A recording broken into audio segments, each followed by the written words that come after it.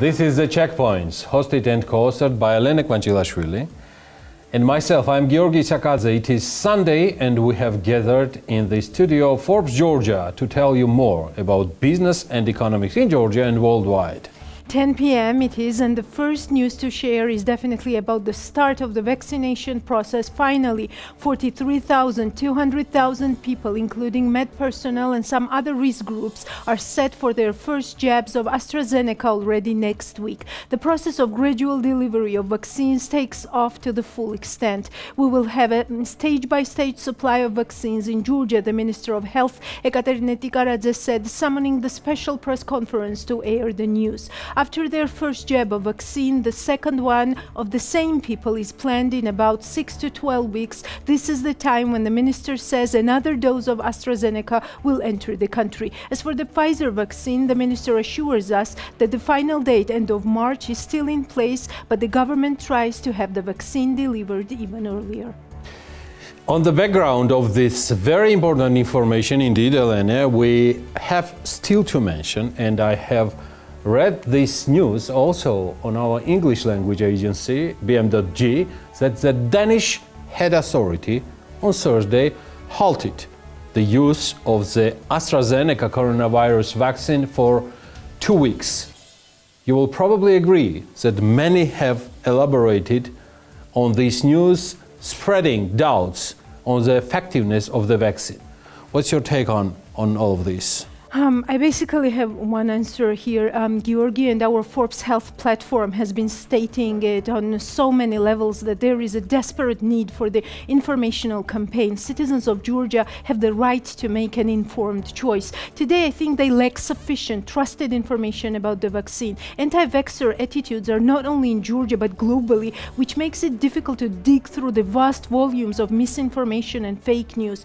As an editor-in-chief of the agency, I fully realize the need for such news and information. As for the news that you have mentioned particularly, Georgi, it follows reports of serious cases of blood clots among vaccinated people, a statement read. However, the authorities stopped short of saying there was a direct link between the vaccine and the blood clots at the time being. It is currently not possible to conclude whether there is a link. We are acting early. It needs to be thoroughly investigated, Danish Health Minister Magnus Heunicke said on Twitter.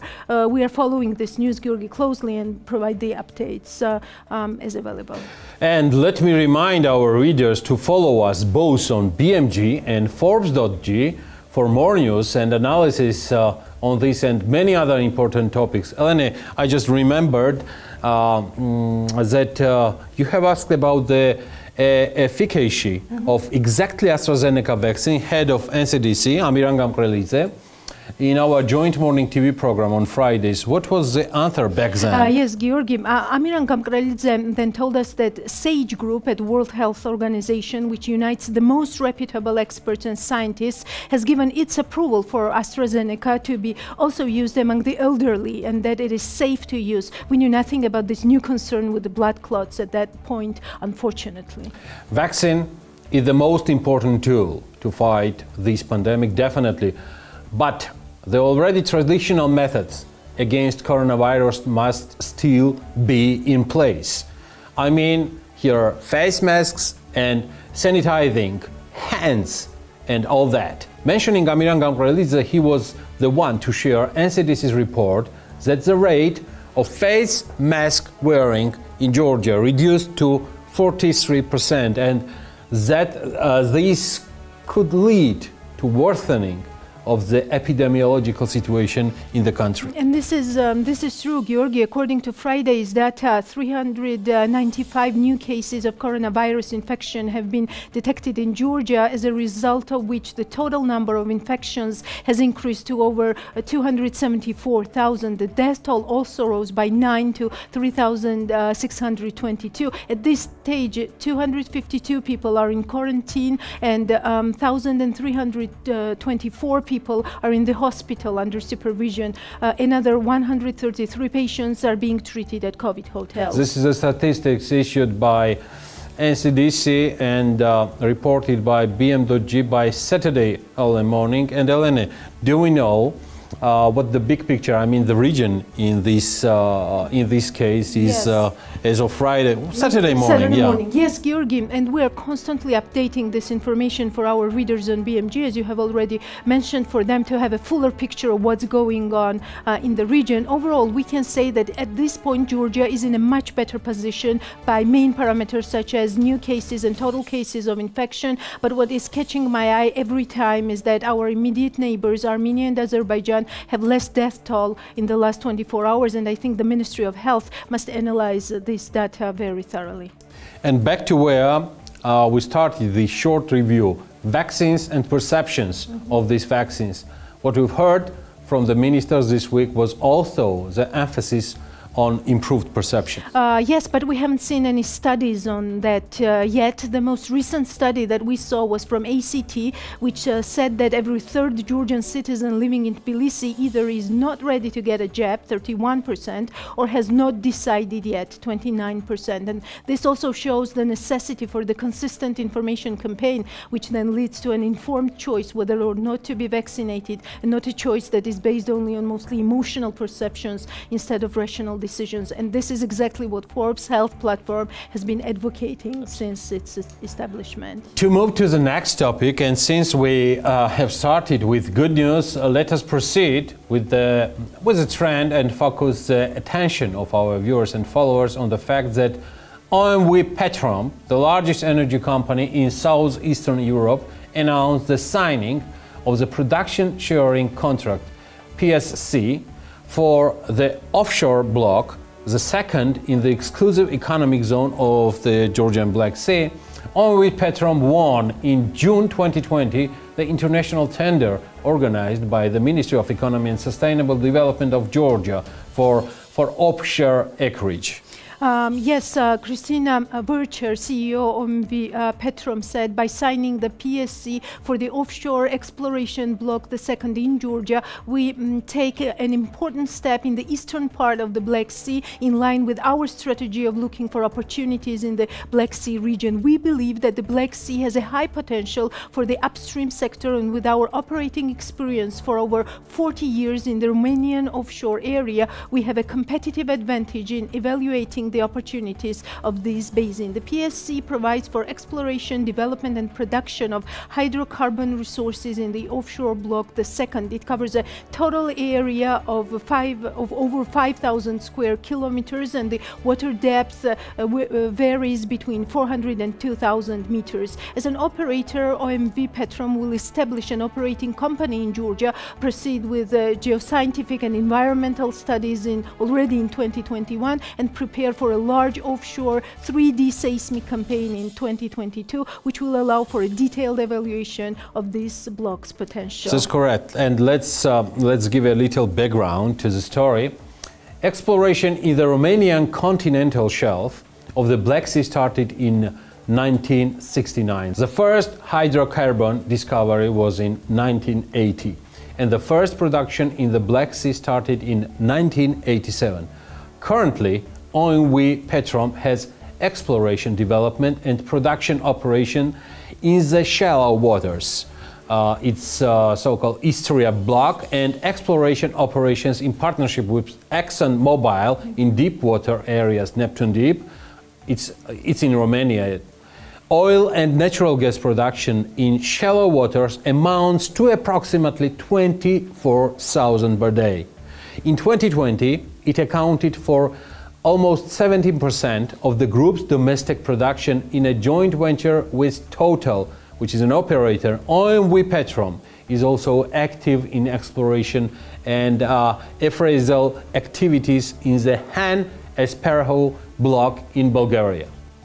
The total exploration area of OMV Petrom's interest in Romania and Bulgaria amounts to 26,000 square kilometers. Yeah.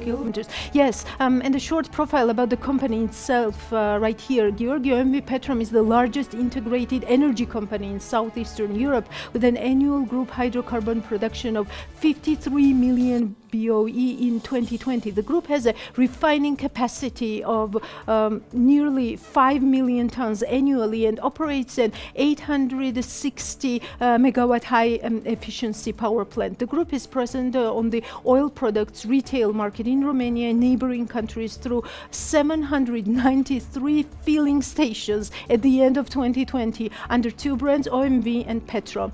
Also OMV, one of the largest listed industrial companies in Austria, holds a 51% stake in OMV Petrom. The Romanian state, through the Ministry of Economy, Energy and Business Environment, holds another 21% of OMV Petrom shares. Fondul Proprietatea holds 7%, and also around 21% is the free float on the Bucharest Stock Exchange and the London Stock Exchange. Besides Elena, OMV Petrom is the largest contributor to the state budget, with the contributions of approximately 32 billion euro in taxes and dividends paid between 2005 and 2020. Since 2007, OMV Petrom has including corporate responsibility principles into its business strategy. Between 2007 and 2020, the company has allocated approximately 72 million euros to develop communities in Romania, focusing on environmental protection, education, health, and local development.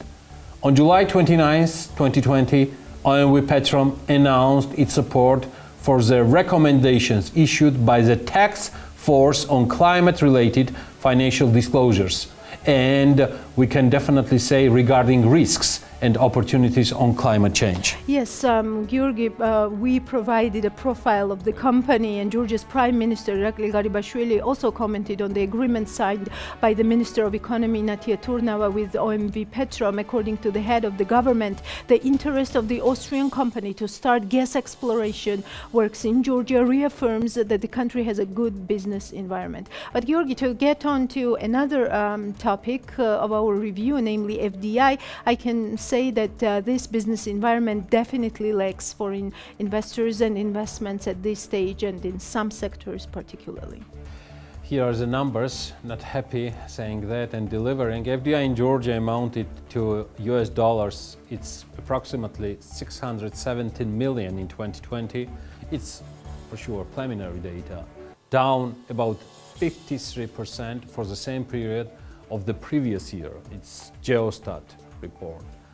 Transferring of ownership from non-resident to the resident units in several companies is considered to be the main reason for the decline of FDI, which reduced the value of foreign direct investments by 340 million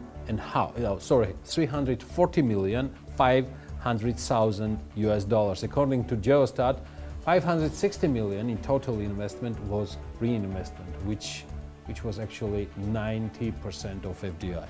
The largest share of FDI was registered in the financial sector, totaling USD 400 million. This sector generated 400 million USD with an year-on-year increase of 47%. Archil Gacechiladze, the CEO of the Bank of Georgia, told BMG that the decline in foreign direct investment was not surprising amid the economic crisis in 2020. He said the government should make the most of this period to attract investment in all sectors. 2020 was a difficult year, probably the most difficult in recent times, so the decline in investments was not very surprising, but we have to use this period to do everything to attract investments in all sectors. Investments are not only an inflow of money, but also new jobs, knowledge transfers, and this is the long-term success of Georgia, said Archil Gacechiladze, the CEO of the Bank of Georgia.